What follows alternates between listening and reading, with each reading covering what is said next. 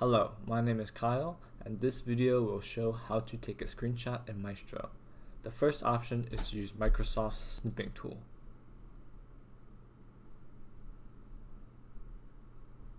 A screenshot can also be taken in Maestro by right mouse clicking and selecting the Copy View option. This will copy the Maestro image to your clipboard. You can also access this command by going to the View tab, selecting Set View and the Copy View option. Another way to create a screenshot is by using the copy shortcut command Ctrl+C. First select the Maestro window by left mouse clicking it. Then run the copy command shortcut. If the image is not copied to your clipboard, then flip between the output and command tabs at the bottom of the window.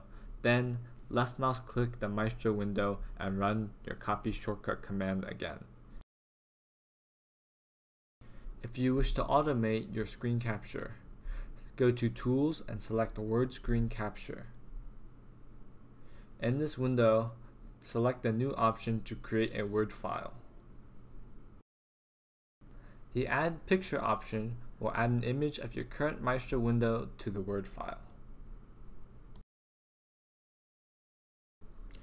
If you would like to create another screen capture of a different Maestro window, simply load your new Maestro window and click Add Picture.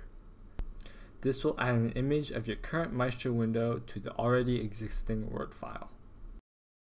From here, you can save the file and do any post-processing that you wish to do.